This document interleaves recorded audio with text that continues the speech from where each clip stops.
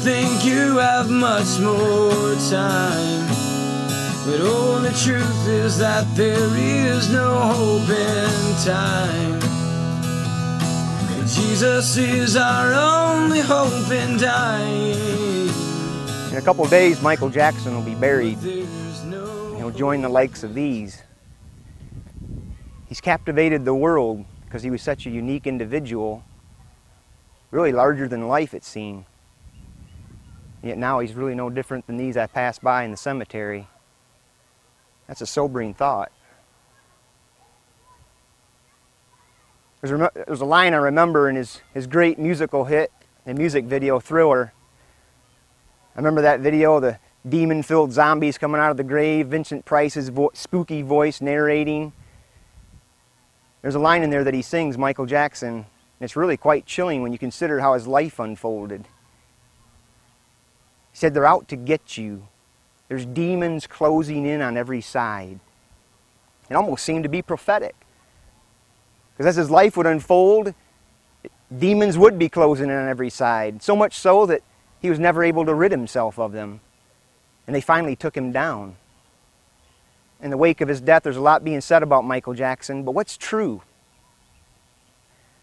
A lot of emotions being expressed, but what's true? The tendency is when people die is they turn to their emotions and their affections for an individual, and truth gets obscured. Objective truth gets lost in the midst of it. And people tend to believe what they want to believe. But what's true about Michael Jackson? Where is he now? We read these tombstones here, asleep in Jesus, sweet Jesus, resting in Jesus. How many really are resting in Jesus? We can't trust our emotions. Our emotions go up and down, they come and go. So we can't trust them. They won't take us to what's true. They won't lead us to truth. They certainly won't change what's true. But yet, unfortunately, as people dwell upon thoughts of their lost loved ones and rehash their memories, what so often happens is they're led to embrace falsehood, things that aren't true. I mean, things are said even in funerals that aren't true. How many funerals have you been to where a preacher says, "Well, I'm sorry, we have no confidence that Mr. So-and-so or Mrs. So-and-so is with the Lord," because the life they live was completely contrary to the life of a true Christian. You've never heard that. I've never heard that. Why? Because everybody somehow ends up in heaven in a funeral. Even the worst of sinners. People want to think the best. But what's true? That's all that really matters. Not what you and I think. Not what the person in the grave, what they thought. But what's really true? Where are they at? How do we establish that? Is that left to men and women? Are they the determining factor of what happens beyond the grave? Or is it our Creator? What does His Word say? Our word means nothing. We need to consult God. God's left us His Word. This is the revelation of what's true concerning life and death, concerning what lies beyond the grave. In the passing of Michael Jackson, some very important realities have come to us. God has taught us and confirmed to us some very important spiritual truths. I have 10 reasons why Michael Jackson's life and death matter. The first one is it teaches us the dangerous power of idolatry. In 1 John 5:21 we're told, "Keep yourselves from idols." We're told so because idolatry is sin and it's very destructive. It's often associated with demonic power. In Colossians 3:5 it says, "Put to death therefore what is earthly in you, sexual immorality, impurity, passion, evil desire, covetousness, which is idolatry." Idolatry is anything we put in the place of God. Anything that's elevated our heart with affection over Jesus Christ, over and above Jesus Christ. That's idolatry. Michael Jackson's life was all about idolatry. He worshipped music, he worshipped dance, he worshipped himself in his own image. And there's nothing to be found of Jesus Christ in his life. Jesus said, "A tree is known by its fruit." How do I know an apple tree is really an apple tree? Maybe it's something else. How do I know? Well, the fruit is its evidence. How do I know an orange tree really is an orange tree? Because it bears oranges. The same is true in the spiritual realm. Those who have spiritual life, those who really have a relationship to Jesus Christ, they bear that fruit. They bear the fruit of that relationship. And those who don't, likewise, bear fruit that they're not connected to Jesus Christ. He's really not their Savior. They're really not saved by His grace. They really don't know God. Jesus said, "For where your treasure is, there will your heart be also." Where's your heart? What has a hold of it? What holds sway over you? Is it Jesus Christ? Or is something else pulling you away from God? That's what idols do. They bring men to destruction. The second reason why Michael Jackson's life and death matter is it highlights the reality of 1 Peter 1:24 and 25. All flesh is like grass, and all its glory like the flower of grass. The grass withers and the flower falls, but the word of the Lord stands forever. Man at his best is a dying flower. At his absolute best. He's fading, he's dying, he's destined to die. That truth alone shows the insanity of one living for his own glory and not the glory of Jesus Christ. The world paints Hollywood as the ultimate achievement, the pinnacle of great success and fame, the best that the world has to offer. And yet look at Hollywood's tabloids, look at their obituaries, look at the end of those whom Hollywood holds out to be the darlings of America. Nearly every one of them are cheaters, liars, adulterers, fornicators. They commit adultery. They lie about everything that they do. They're strung out on drugs. They're full of makeup and plastic surgery, just like Michael Jackson was. But behind the makeup is an empty, lonely, miserable life. And they spend that life trying to fill the void that's there. A void that's there because Christ isn't there. The world is broken. And it's full of broken people. And I don't care how much makeup you put on them and how much plastic you throw on them and all that self-enhancement that you attempt to do, you cannot fill the void. Because behind it all is just a decaying, rotting structure with just a fresh coat of paint. Nothing in this world can satisfy the void that's there because of sin. Michael Jackson, in all his glory, and it was great when he was here, wasn't it? It's all faded away. It's all nothing now, nothing. It won't stand before the judgment of God. Now the king of pop is face to face with the king of glory. And let me tell you something. There's only one king who glories beyond this life. It's Jesus Christ. The third reason why Michael Jackson's life and death matters, it teaches us that enormous wealth is poisonous to flesh. 1 Timothy 6:9 and 10 says, "Those who desire to be rich fall into temptation, into a snare, into many senseless and harmful desires that plunge people into ruin and destruction." Money is often a major snare. Why? Because money is equal to power, and power is what men really thirst for. They want to be on top. They want to be the top dog. They want to be God. They want to be king.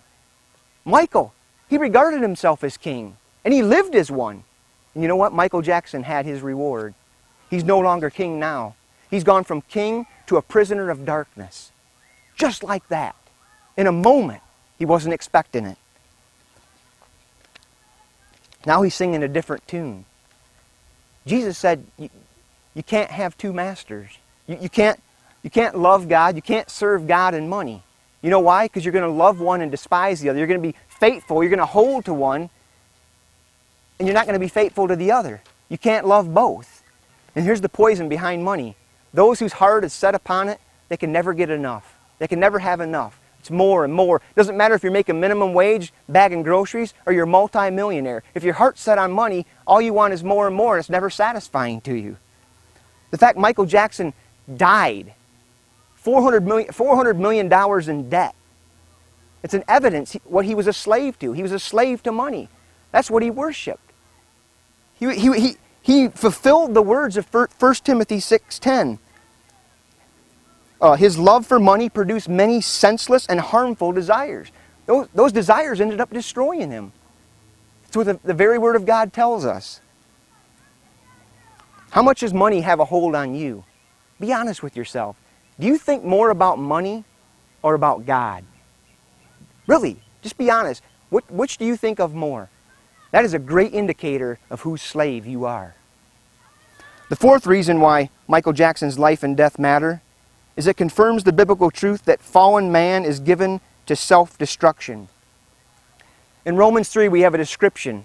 God gives a description of the sinner there. And he says destruction, in verse 16 of chapter 3, destruction and misery are in their ways. In the Proverbs, we read, there's a way that seems right to a man. He's convinced it's right.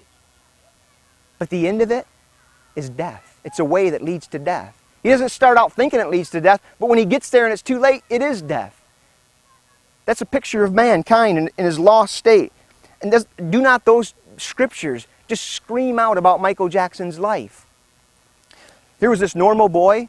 He had many talents, very likable. He was a great performer. He was good at what he did. He seemed to have a level head about him, but as time brought fame and fame brought fortune, his life began to get stranger and more twisted and just more wicked as his life progressed. And in the end, his legacy is mainly marred mostly by what he did off stage and what he did on stage. That's what sin does. Here was a man desperate for satisfaction and looking for it in himself, and that's an endless road. It'll lead everybody to misery, looking for satisfaction in yourself. Sin is a great destroyer. It ruins man, just as it did Michael Jackson. In Matthew chapter 7, verses 13 and 14, we're told, wide is the gate, and broad is the way that leads to destruction. And the Bible says, many there be that go in that way. And yet narrow's the gate, and hard or difficult's the way that leads to life. And the Bible says, few there be that find it. There's going to be more people on that wide, broad road that leads to destruction. They don't think it does, but it does. And very few, the Bible tells us, Jesus tells us in his own words, very few will find that narrow gate that leads to life. The fifth reason why Michael Jackson's life and death matter is it was an example of a wasted life. What will it profit a man if he gain the whole world, Jesus said, and lose his own soul? Or what will a man give in exchange for his soul? What is a person willing to trade their eternal, never-dying soul for? Many people just foolish things, things that don't last, things they can't take to eternity with them.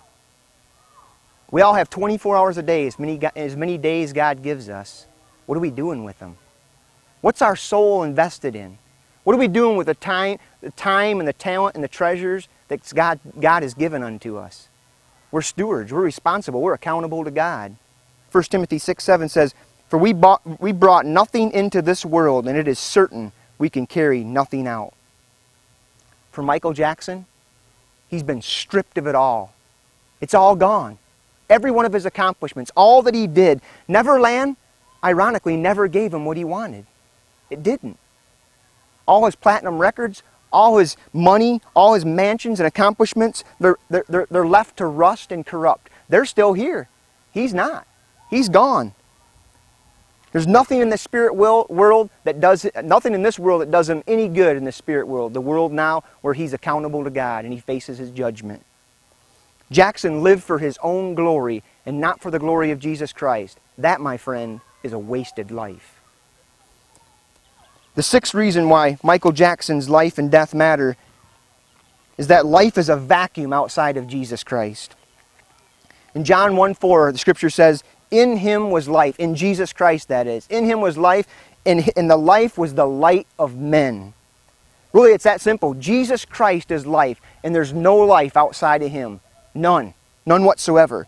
And praise God if you found him to be so, because as we already said, not many find it. Not many find that path that leads to life, and that path is Christ. Many of you may be aware of Tom Brady's comments in the 60-minute interview he had. But with all that money, fame, and career accomplishments, we were surprised to hear this from him. Why do I have 3 Super Bowl rings and still think there's something greater out there for me? I mean, maybe a lot of people would say, hey man, this is what it is. I reached my goal, my dream, my life is... Me, I think, God, it's got to be more than this. What's the answer? I wish I knew. I wish I knew. Which is just an incredible insight.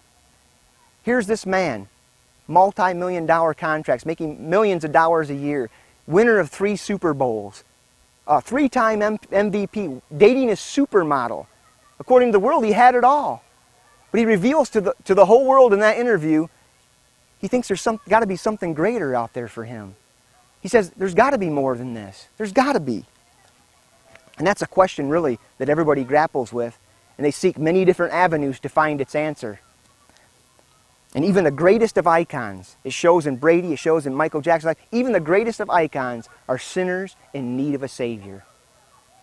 That question, there's got to be more than this. There's got to be more. That's what drives people to drugs. That's what drives people to deep into sin. They're looking for satisfaction. They're looking for that answer, and that answer is only found in Jesus Christ. Outside of that, life is a vacuum. Self-fulfillment is a great lie because self can never give the fulfillment that a sinner is looking for. It's only found in Jesus Christ. There's a void without Him. Yet mankind never seeks to defy that truth. The seventh reason why Michael Jackson's life and death matter is it's a great reminder that's been given unto man once to die and then the judgment. You know, there's only really two certainties about life. It's death and it's judgment. Those two things are certain. God's judgment, my friend, is far different than man's judgment. God's not impressed with Michael Jackson's moonwalk. He's not impressed with the success that he had in this life. Not at all. His judgment scale is far different. When Michael Jackson stands before God, God requires an absolute perfect righteousness. No man alive has that. Not one. Michael Jackson's in the same dilemma you and I are in. We have no good to offer God. In fact, before Him we're a putrefying rag.